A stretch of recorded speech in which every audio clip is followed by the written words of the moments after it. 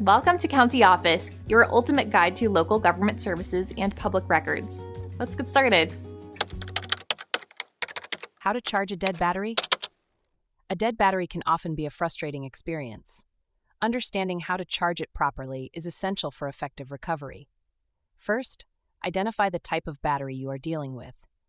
Common types include lead-acid, lithium-ion, and nickel-metal hydride. Each type has its specific charging requirements. Before beginning the charging process, ensure that you have the appropriate charger. Using the wrong charger can lead to damage.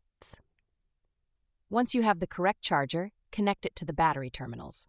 Always connect the positive terminal first, followed by the negative terminal. This order helps prevent sparks and potential short circuits. After connecting the charger, plug it into a power source. Monitor the charging process closely.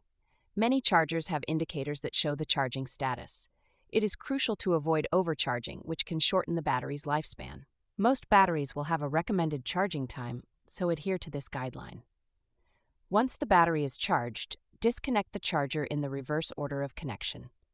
Remove the negative terminal first, then the positive terminal.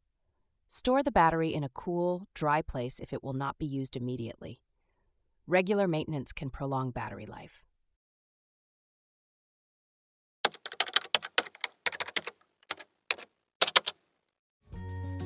To learn more, check out these links, which you can click in the description below.